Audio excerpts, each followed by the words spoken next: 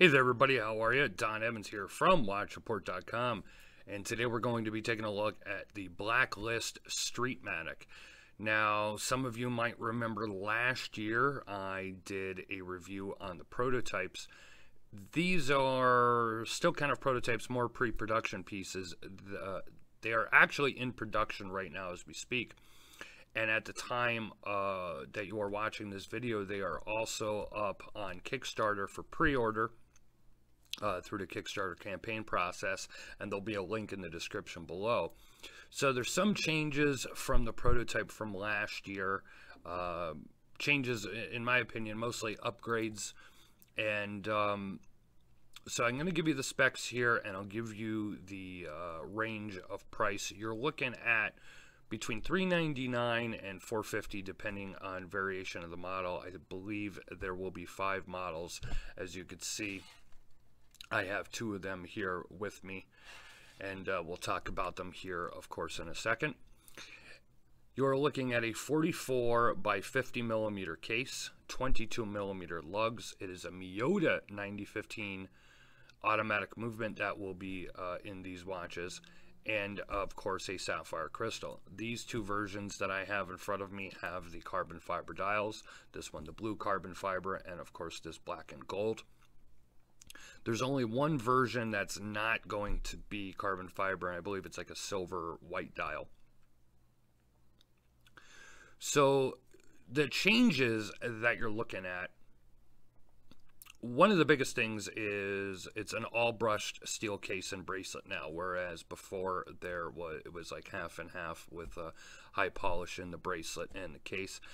The only part of the case on the stainless models that stayed high polish is the crown, and I'll show you a better look at that in a second here. So $399 to $450, carbon fiber, automatic movement, sapphire crystals. Let me show you now. You know, of course I showed you a shot on my 7.5 inch wrist here. Let me give you a better look at it before I take it off the wrist, and we'll walk around the dial.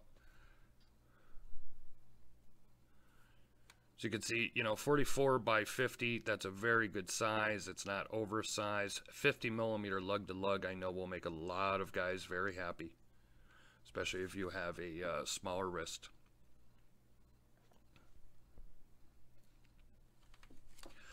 Okay, so let's talk about some of the upgrades on the watch,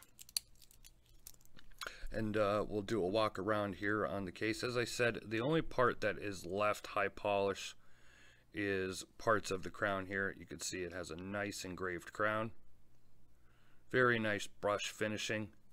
Now, as I said, these are actually in production right now.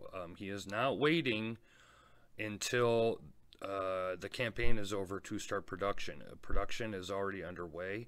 I do not know exactly offhand, I don't want to quote the wrong number, how long it's going to be until these are produced, but being in production already should shorten it considerably for the guys that are pledging on the campaign.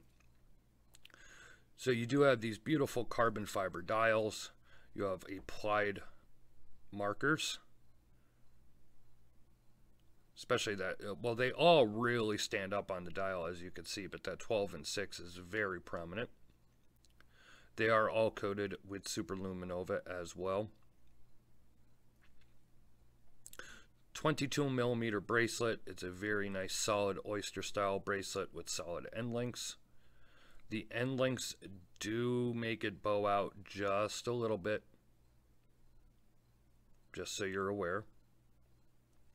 You do have screw-in links. That is one of the upgrades from the prototype I reviewed last year that had friction pins. One of the bigger upgrades, in my opinion, is this clasp. For anybody familiar with strap code, this is a strap code clasp. So you have 6 micro adjustments there, which is awesome. You have the flip lock and a push button clasp. Very, very nice. Very solid, very sturdy. Good looking, in my opinion, and useful. So if I open it back up here, and we'll give you a look at the case back. It is a sapphire crystal on the case back as well, and you can see that they did the rotor in black just to give it a little contrast and a little flair to the movement. These are 200 meters water resistant as well, and do have a screw down crown. Let's show the black model off here a little bit. So you have that black carbon fiber dial with the gold hands and indexes.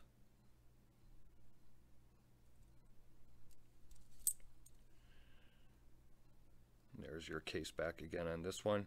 Notice how he went with stainless steel on this case back as well, as opposed to the PVD. That just reduces scratches if the watch ever needs to be opened up, you know, scratching or marring the PVD coating. Always a good idea. As I said, these are a screw down crown.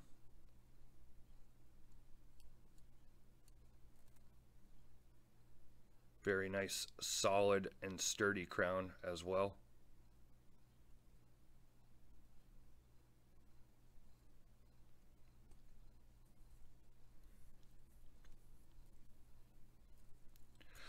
So when you're looking at these, you know, what's nice to me about this style of watch is it's a segment that's not overly abundant out there.